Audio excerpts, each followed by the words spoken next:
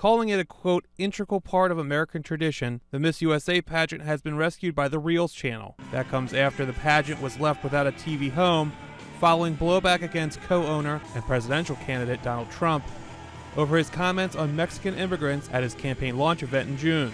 They're bringing drugs, they're bringing crime, they're rapists. Soon after, both Univision and NBC dropped planned broadcast of the pageant. But I've been very strong on immigration, and we have to be. And I've taken a lot of heat, and it's unnecessary, very unfair heat. There has been growing fallout on other fronts for the Republican hopeful. The Macy's department store chain, which carried a Donald Trump menswear line, said it was ending its relationship with him.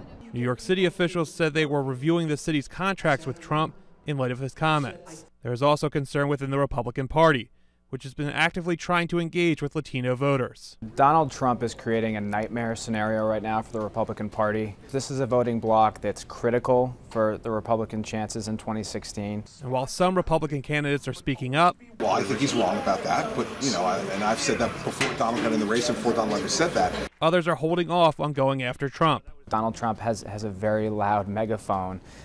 If you get on his bad side, he'll come after you aggressively. Despite the backlash, Trump has fared well in recent polls, and if those numbers hold, he will likely take part in the first Republican debate in August.